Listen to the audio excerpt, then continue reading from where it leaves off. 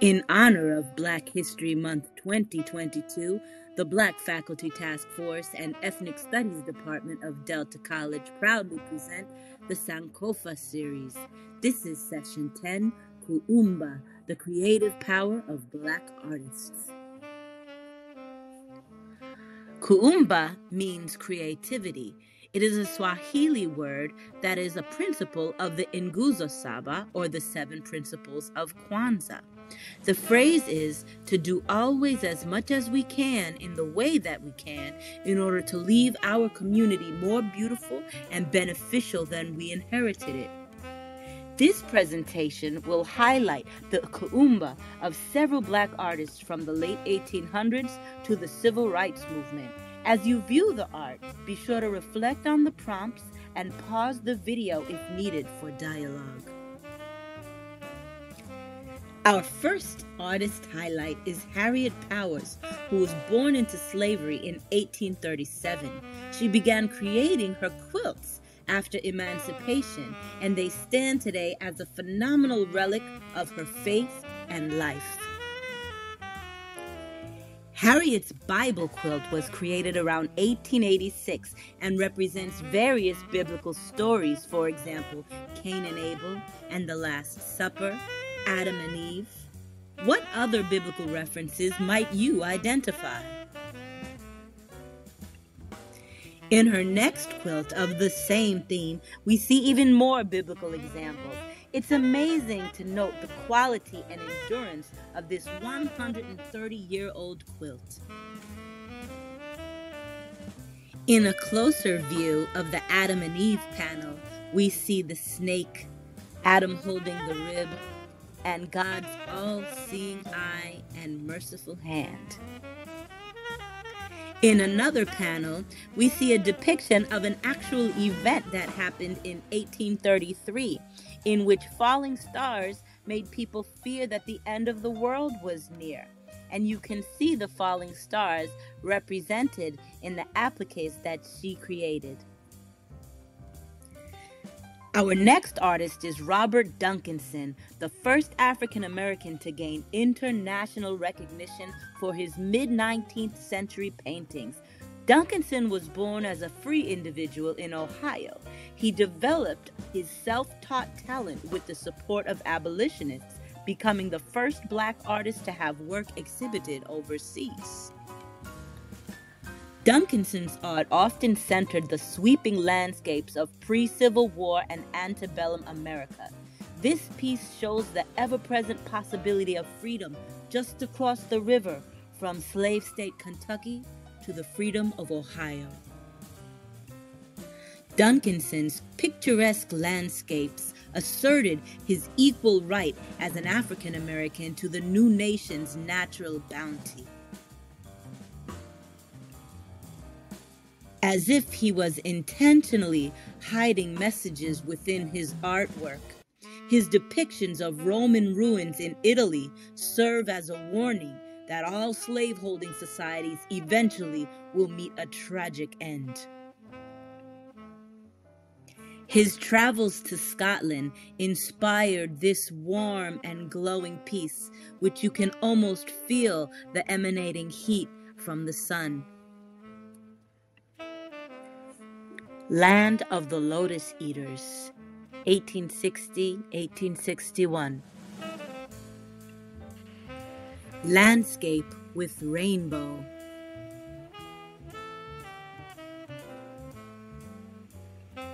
Clementine Hunter also represented America in the latter 19th and early 20th centuries. She spent over 70 years as a sharecropper on the Melrose Plantation in Louisiana and encapsulated her experiences through her vivid and bright and bold paintings. The images in her pictures depict the non-stop work of the plantation that center around the ever-present economy of cotton. Numerous paintings center the all-important Black church with its activities and traditions as a main part of life. Augusta Savage was an amazing sculptor and was regarded as the leading African American artist in history during the Harlem Renaissance of the 1920s. Augusta began her career by crafting barnyard animals out of mud in her Florida home as a young girl. Her talent flourished upon moving to New York in the 1920s, where she became known as not only a sculptor, but an educator and a powerful leader. Her figures captured the subtle expression and sentiment of Black children and adults alike. Perhaps Augusta's most famous piece is the 16-foot-tall sculpture named the Harp, which she was commissioned to create for the 1939 World's Fair. Augusta Savage's work represents not only examples of vulnerability and pain, but also of Black joy and pride. The photographer James Vanderzee began his career in Massachusetts at the age of 14. As one of the first Black folk in town to own a camera, he began documenting his community and people. James moved to New York in 1916 and established the Guarantee Photo Studio in Harlem, where he became the most successful and popular photographer in town. It was in Harlem that he captured leaders such as the Honorable Marcus Garvey, the dancer Bill Bojangles Robinson, and the poet Count T. Cullen. His photography captured the sophistication, elegance, wealth, and stature of a new Black America.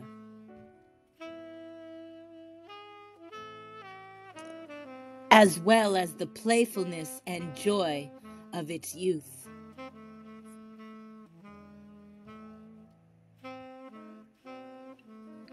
The undeniable beauty and class of Black women and men shine through in every shot.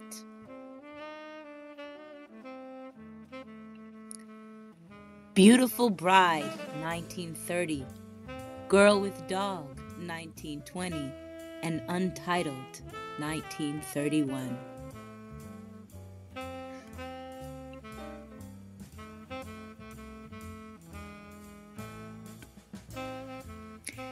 Aaron Douglas, born in 1899 in Topeka, Kansas, began his career as a high school art teacher before he moved to New York during the Harlem Renaissance.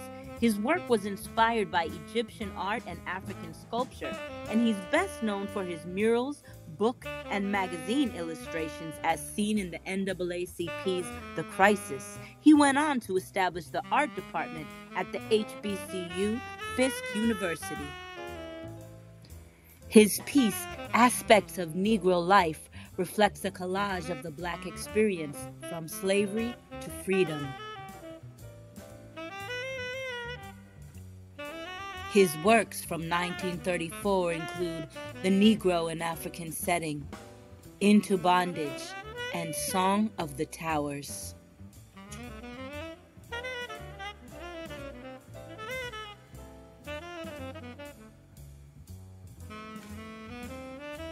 Palmer Hayden was a painter known for his scenes of both New York urban life and the rural South. He captured Black life in unsuspecting and candid moments. His Midsummer Night in Harlem of 1936 reflects the vibrancy, joy, music, heat, and proud community on the stoops of a New York City street. Palmer's self-proclaimed protest painting depicts the life of a Black artist, sharing his work and home space in his humble pursuit of art.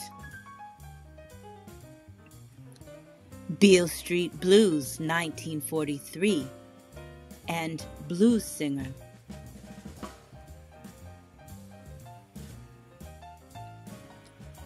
The Subway, 1930, and Christmas, 1939.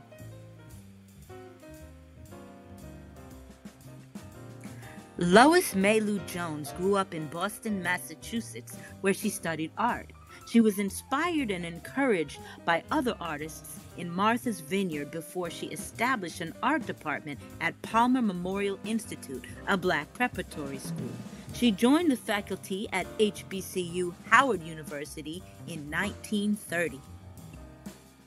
Her art reflects a strong African influence and also incorporates French tradition and style, as Jones frequently traveled to Paris to escape the racial prejudice and stress of America.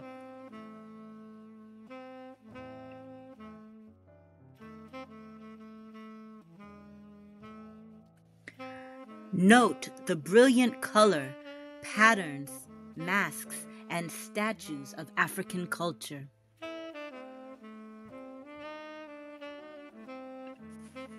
Our final artist highlight is Archibald Motley, the first African American to have his own art exhibit in New York City.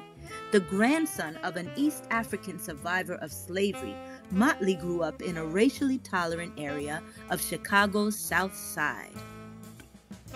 The influence of black music and culture is vibrantly displayed through Motley's work. He intentionally captured positive and upscale images of black folks to counter the negative stereotypes of poverty and degradation. As a man of mixed ethnicity, Motley also highlighted the beauty, diversity, and complexity of black skin tones as shown in Nightlife. Getting Religion, 1948.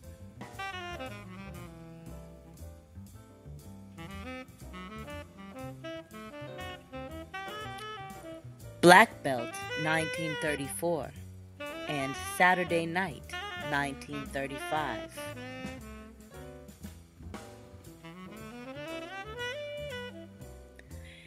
The image, the first 100 years, he amongst you who is without sin shall cast the first stone. Forgive them, Father, for they know not what they do. 1963, 1972.